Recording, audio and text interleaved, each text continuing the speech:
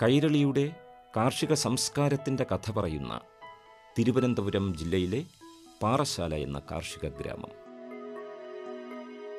ഒരു കാലത്ത് കേരളത്തിൻ്റെ കാർഷിക സമൃദ്ധിയുടെ വിളനിലമായി മാറിയിരുന്ന കന്യാകുമാരി ജില്ലയിൽ സംസ്ഥാന വിഭജനത്തിന് ശേഷം അവശേഷിക്കുന്ന കേരളത്തിൻ്റെ തെക്കേയറ്റത്തെ ഒരു തുരുത്താണ് ഇവിടം.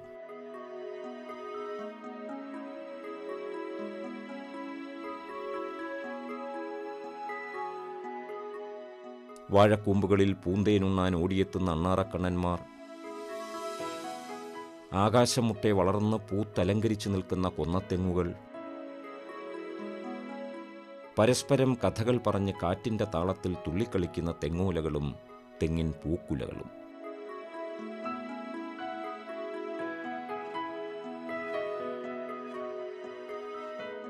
കാർഷിക സമ്പത്തുകൊണ്ടും കൃഷിയിലെ അറിവുകൊണ്ടും വ്യത്യസ്തനായ ഒരു കർഷകനാണ് അഡ്വക്കേറ്റ് ബിനു തോട്ടത്തിൽ.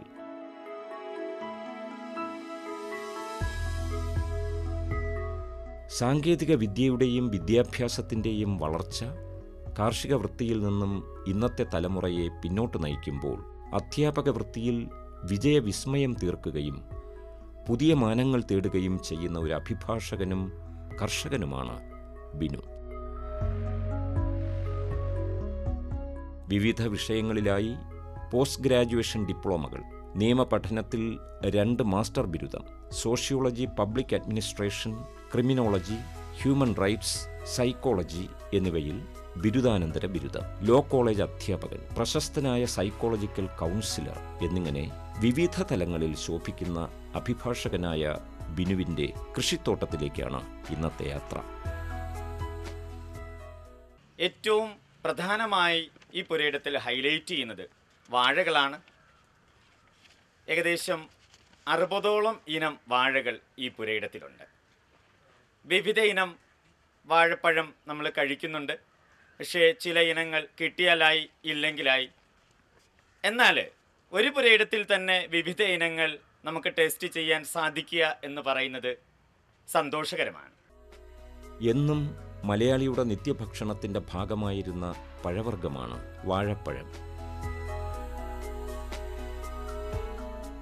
മലയാളിയുടെ പറമ്പിൽ ഇത് സമൃദ്ധമായി വിളയുകയും ചെയ്യും.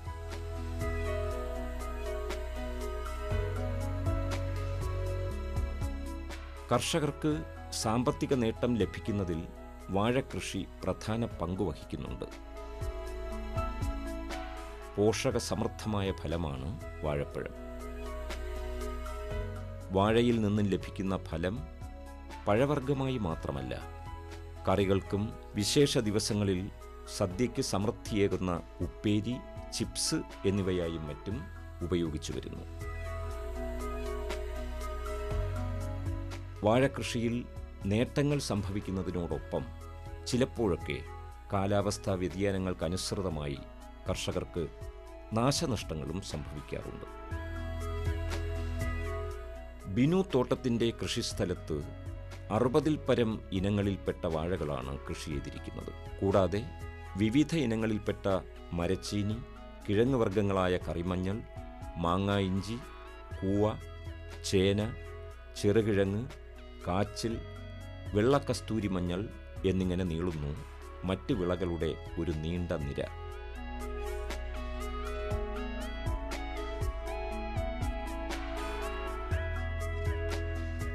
കൂടാതെ കോഴി, താറാവ്, മത്സ്യം എന്നിവ വളർത്തലും ഇവിടെയുണ്ട്. പച്ചക്കറി കൃഷിയിലും തേനീച്ച കൃഷിയിലും ബിനു തൻ്റെ തോട്ടത്തിൽ ശ്രദ്ധ കേന്ദ്രീകരിക്കുന്നുണ്ട്.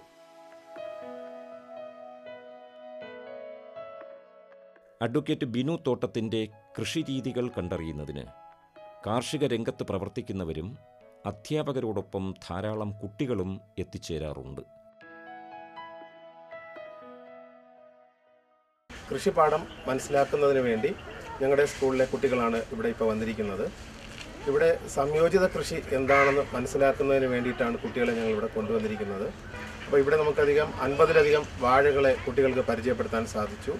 അതുപോലെ തന്നെ സംയോജിത കൃഷിയുടെ ഭാഗമായിട്ടുള്ള താറാവ് കൃഷി, മത്സ്യകൃഷി, തേനീച്ച വളർത്തൽ ഇവയൊക്കെ നമുക്ക് കുട്ടികൾക്ക് പരിചയപ്പെടുത്താൻ വേണ്ടി എന്ന ഉദ്ദേശത്തോടു കൂടിയാണ് ഞങ്ങളിവിടെ വന്നിരിക്കുന്നത്.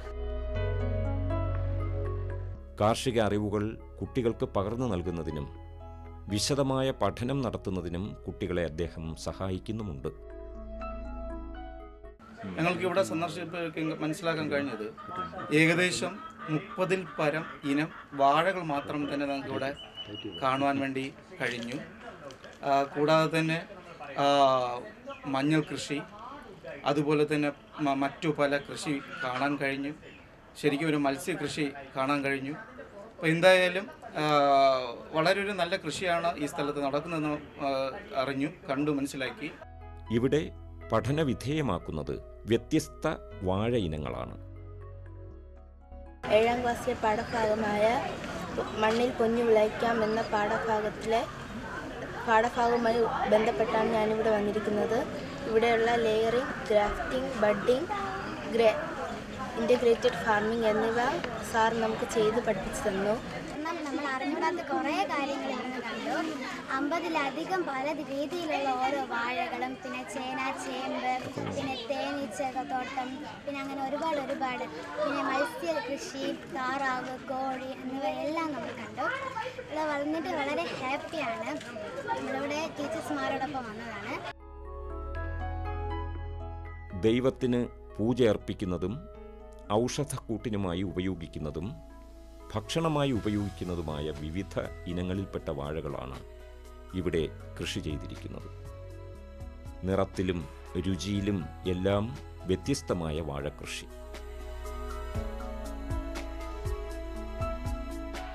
പ്രധാന ഇനങ്ങളായ കദളി, ചെങ്കദളി, പൂങ്കദളി, പൂജാകദളി, കുള്ളൻ കദളി എന്നിവ കൂടാതെ മലയെണ്ണാൻ, മഞ്ചേരി കുള്ളൻ, ലാമ്പി, തുളുവാൻ മട്ടി, ബാരബംഗ്ല, പൂവൻ വയൽവാഴ, നഞ്ചൻകോടി രസബല, എം കാസി, പനവാഴ, ദുദുസാഗർ, പിസാൻ സെറിബു, ചെമ്മട്ടി, കാളി, തെല്ലേച്ചക്കര കൊല്ലി, ആന്ധ്രാപൂവൻ, ധോത്തിയ, പച്ചക്കപ്പ, പെരുമ്പടലി, അമൃതസാഗർ, കൂമ്പില്ലാക്കണ്ണൻ, മലയൻ, മൊന്തൻ, ചക്കരക്കൊല്ലി, ആന്ധ്രാപൂവൻ, നെയ്ച്ചിങ്ങൻ, മനോരഞ്ജിതം, അണ്ണാൻ, ആന്ധ്രാ കൂമ്പില്ലാക്കണ്ണൻ, പാളയം തോടൻ, തോട്ടുചിങ്ങൻ, മഞ്ഞവാഴ, റോബസ്റ്റ,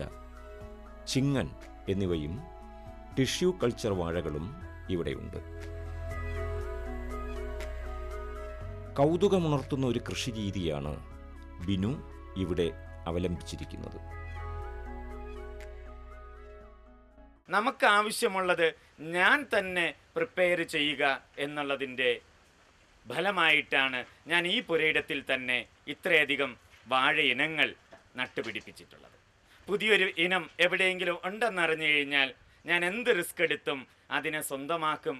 അതിനെ വളരെ സ്നേഹത്തോടെ പരിപാലിച്ച് ഞാൻ വളർത്തിയെടുക്കും.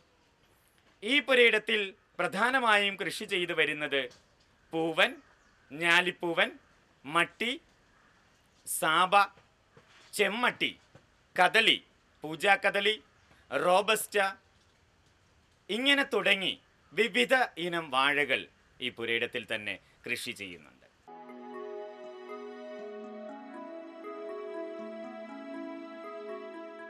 സാധാരണയായി കണ്ടുവരുന്ന ഇനങ്ങളെ കൂടാതെ ഒരു വ്യത്യസ്ത ഇനത്തിൽപ്പെട്ട 1000 ഫിംഗർ എന്ന ഇനത്തിൽപ്പെട്ട വാഴ നമുക്ക് ഇവിടെ കാണാൻ കഴിയും.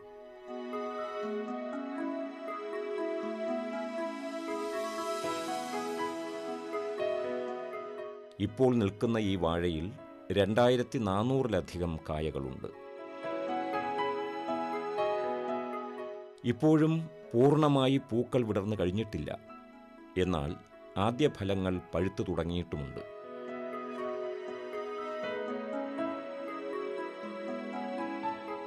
ഇതിനെ അലങ്കാരമായി ക്ഷേത്രങ്ങളിലും കല്യാണ മണ്ഡപങ്ങളിലും ഉപയോഗിച്ചു വരുന്നതിനാൽ ഇത്തരം ആവശ്യത്തിനായി ആൾക്കാർ അന്വേഷിച്ചെത്തുന്നുമുണ്ട്.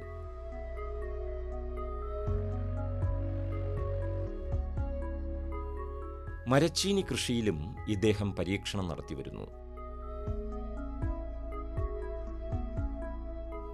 നൂറുമുട്ടൻ, മഞ്ഞ നൂറുമുട്ടൻ, മഞ്ഞപ്പറ്റുവെള്ള, വെള്ളക്കപ്പ, വിശാഖം എന്നിങ്ങനെ നീളുന്നു മരച്ചീനി ഇനങ്ങൾ. രുചിയിലും വിളവിലും ഗുണത്തിലും ഇവ വ്യത്യസ്തമാണ്. വികസനകാര്യ സ്റ്റാൻഡിംഗ് കമ്മിറ്റി ചെയർപേഴ്സൺ ആയതുകൊണ്ട് തന്നെ കൃഷിയുമായിട്ട് ബന്ധപ്പെട്ട് നമ്മുടെ പഞ്ചായത്തിൻ്റെ എല്ലാ വാർഡുകളിലും പോയി നോക്കാറുണ്ട്. കാരണം മികച്ച കർഷകൻ ആരാന്നുള്ളത്. ഇതിൻ്റെ ഭാഗമായി തന്നെ കുഴിഞ്ഞാൻവിള ഭാഗത്ത് അഡ്വക്കേറ്റ് ബിനു സാറിൻ്റെ ആ കൃഷി സ്ഥലവും ഒക്കെ ഞാൻ, അതായത് സമ്മിശ്ര കർഷകൻ എന്നുള്ള ആ സ്ഥലം കൂടെ സന്ദർശിക്കാനൊരു ഭാഗ്യമുണ്ടായി. പക്ഷേ ഞാൻ അവിടെയും ഞെട്ടിപ്പോയി. കാരണം സാറ് വൈറ്റ് കോളറിട്ട ഏറ്റവും മികച്ചൊരു അധ്യാപകനാണ്. ഒപ്പം തന്നെ ആ കൃഷിയോട് കാണിക്കുന്ന, അതായത് ഓരോ വിഭാഗത്തിലുള്ള കൃഷി അതിൻ്റെ തട്ടായിട്ട് നല്ല ഭംഗിയായിട്ട് അതിനാവശ്യമായ വളവും എന്തൊക്കെയാണോ വേണ്ടതൊക്കെയും ചേർത്ത് ഏറ്റവും എനിക്ക് ഓടി കാണേണ്ട, അവിടെ നോക്കുമ്പോൾ ഇവിടെ നോക്കണം, ഇവിടെ അത്രയും ഭംഗിയായിട്ട് ചെയ്തിട്ടുണ്ട്. പക്ഷെ എനിക്ക് ഒന്നേ പറയാനുള്ളൂ, എന്ത് ജോലി ചെയ്തിരുന്നാലും ഇതിനോട് താല്പര്യം ഉണ്ടെങ്കിൽ വളരെ ഭംഗിയായിട്ട് നന്നായിട്ട് കൃഷി ഒപ്പം കൊണ്ടുപോകാൻ പറ്റും. ഇതിന് ഒരു ഉത്തമ ഉദാഹരണമാണ് നമ്മുടെ അഡ്വക്കേറ്റ് ബിനു സർ തോട്ടത്തിൽ എന്നതിൽ യാതൊരു സംശയവുമില്ല. ഇവയെല്ലാം വിളവെടുത്ത് വിപണനം കഴിഞ്ഞതിന് ശേഷം വിത്തിറക്കുന്നതിന് വേണ്ടി സൂക്ഷിച്ചിരിക്കുന്നത് കാണാം.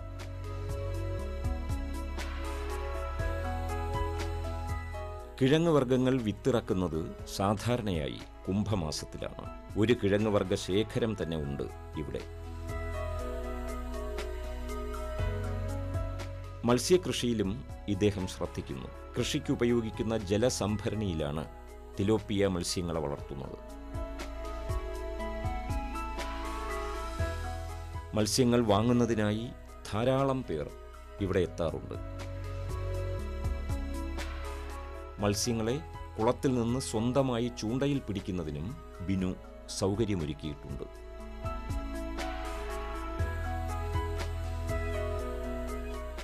മുട്ടയ്ക്കും ഇറച്ചിക്കും വേണ്ടി കോഴികളെയും താറാവുകളെയും വളർത്തുന്നുണ്ട്.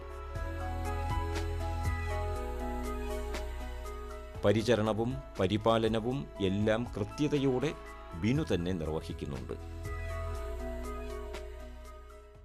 ഞാൻ എൻ്റെ പുരയിടത്തിൽ കിഴങ്ങ് വർഗത്തിൽ വരുന്ന ഒത്തിരി ഇനങ്ങൾ കൃഷി ചെയ്യുന്നുണ്ട്.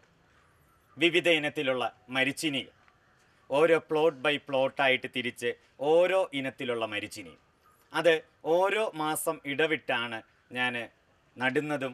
അപ്പോഴേക്കും ഒരു വർഷം ത്രൂ ഔട്ട് നമുക്ക് വിളവെടുക്കാനായിട്ട് സാധിക്കും. വിവിധ ഇനങ്ങൾ സ്വന്തം പുരയിടത്തിൽ നിന്ന് കൃഷി ചെയ്യുക എന്നുള്ള ഉദ്ദേശത്തോടു കൂടിയാണ് വിവിധ ഇനം മരിച്ചീനി കൃഷി ചെയ്യുന്നത്. മകൻ സ്റ്റാർബിൻ അച്ഛനെ കൃഷിയിൽ സഹായിക്കുന്നുണ്ടെങ്കിലും പഠനകാര്യത്തിലും വളരെയേറെ ശ്രദ്ധിക്കുന്നു.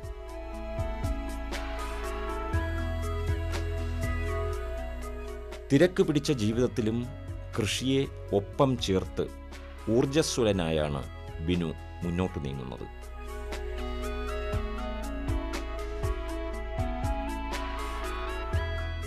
കാർഷികാഭിവൃദ്ധിയും സാമ്പത്തിക നേട്ടങ്ങളും കൈവരിക്കുന്നതോടൊപ്പം മാനസികവും ശാരീരികവുമായ എല്ലാ പ്രശ്നങ്ങൾക്കും ഒരു പരിധിവരെ പരിഹാരം കണ്ടെത്തുന്നതിനും കൃഷിയിലൂടെ ഇദ്ദേഹത്തിന് സാധിക്കുന്നു.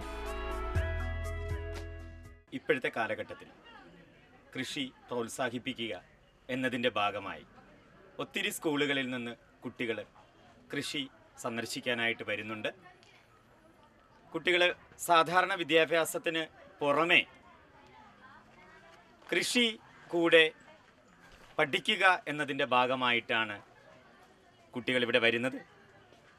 ചിലപ്പോൾ കുട്ടികൾ സന്തോഷകരമായി ആനന്ദിക്കാൻ വേണ്ടി മാത്രമായിരിക്കും വരുന്നത്. പക്ഷേ എങ്കിൽ വന്നു പോകുന്ന കുട്ടികളുടെ മനസ്സിൽ കൃഷി എനിക്കും ചെയ്യണം, സമയം കൃത്യമായി വിനിയോഗിക്കണം, ജീവിതത്തിൽ എൻ്റെ ഭക്ഷണം എനിക്ക് തന്നെ പ്രിപ്പയർ ചെയ്യണം എന്നുള്ള ബോധ്യം കുട്ടികൾക്കുണ്ടാകാറുണ്ട്. വരുന്ന കുട്ടികൾക്കൊക്കെ സന്തോഷവും അതിനോടൊപ്പം തന്നെ അവർക്ക് ജീവിതത്തിൽ ഒരു അനുഭവം കൂടെ നേടിയാണ് ഈ കൃഷി സ്ഥലത്ത് നിന്ന് പോകുന്നത്. ഇദ്ദേഹത്തെ നിരവധി അവാർഡുകളും പുരസ്കാരങ്ങളും തേടിയെത്തുന്നുണ്ട്.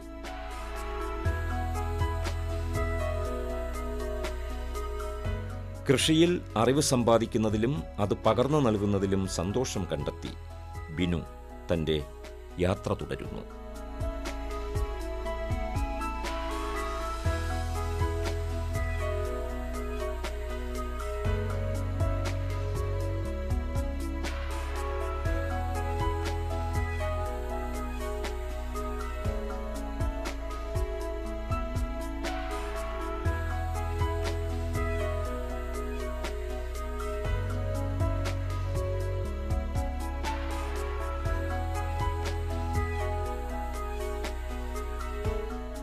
കൃഷിദർശൻ പരിപാടിയെക്കുറിച്ചുള്ള നിങ്ങളുടെ അഭിപ്രായങ്ങളും നിർദ്ദേശങ്ങളും ഞങ്ങളെ അറിയിക്കുക. വിലാസം: ദി പ്രൊഡ്യൂസർ, കൃഷിദർശൻ, ദൂരദർശൻ കേന്ദ്രം, Kudappanakunnu, Thiruvananthapuram 695043. Phone 0471 27318770. Email ddkrishitm@gmail.com. Krishi Darshan പരിപാടികളും കാർഷിക വാർത്തകളും ഇപ്പോൾ യൂട്യൂബിലും ലഭ്യമാണ്. സന്ദർശിക്കുക, സബ്സ്ക്രൈബ് ചെയ്യുക. www.youtube.com/user/ddkrishitm.